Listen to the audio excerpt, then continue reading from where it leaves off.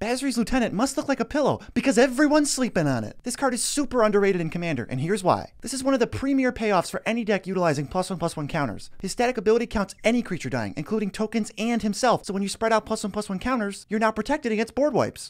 Nice day of judgment, you turned all my 2/2s into 2/2s with Vigilance! But here's the spicy part. Basri's Lieutenant goes infinite with a ham sandwich. Not a literal ham sandwich, because that would get messy. But if you slap down a Kathar's Crusade, Good Fortune Unicorn, Renata Called to the Hunt, Juniper Order Ranger, or any similar effect, all of a sudden, you can chain 2/2 knights infinitely with a sacrifice outlet. Kathar's Crusade will make your team infinitely large, and some sack outlets like Altar of Dementia and Goblin Bombardment can just end the game on the spot. As bonus gravy, he even dodges some spot removal with his protection, and he has Vigilance, letting him attack past multicolored threats and block them indefinitely. He protects against board wipes, allows for proactive attacking, and can win you the game. Subscribe for more hidden gems. Peace out, Tribe Scout.